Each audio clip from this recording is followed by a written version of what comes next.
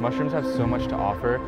We oftentimes see people like literally searching the world for novel medicinal components in different plants and mushrooms and things like that, when there's so much in our own front door that people don't even recognize. Like, we took barely any steps into the forest and found invaluable amounts of material for academic purposes, for medicinal purposes. There's just so much potential, and they're right here at our doorsteps.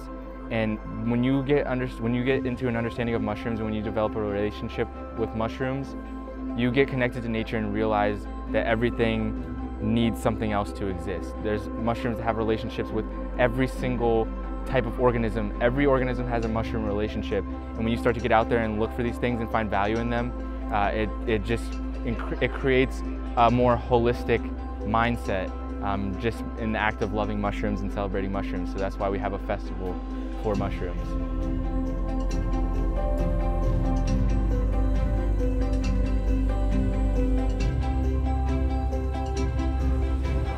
We see these patterns play out also in our bodies with our energy. Our hearts actually have a feeling. We're at the Mycosymbiotics Mushroom and Arts Festival in Harrisburg, Pennsylvania, and I am Matt Powers, the author, educator, and family guy. It's wonderful to be here because really William's work addresses, and his philosophy in this festival really addresses our weak spot or a neglected region of the regenerative map.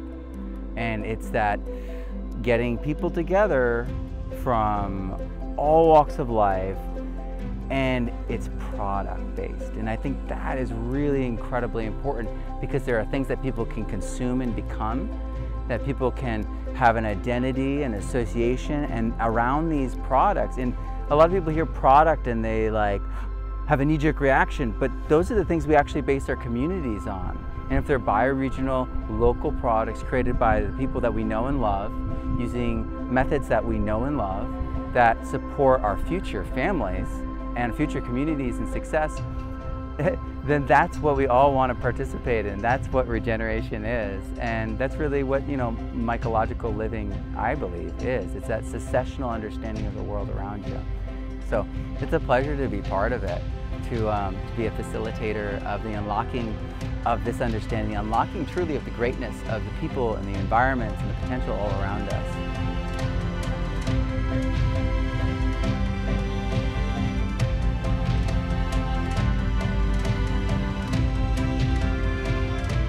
Every time we bring people out for these events, so much community is built. Like, there's business partnerships that are out here that are happening. There's people that are working with nonprofits and getting in, these amazing teachers or coming in to find out all this information that they can take back to their community. Like, every single point of contact, every single relationship that's being made is powerful. These people are gonna, like, I've seen families grow up at this event, and these families are out here just like caring about the right things. Like, they're out here showing their children, like, we have all these kids out here, that this is what's important to us and this is what we should celebrate. And like, there's just ripples.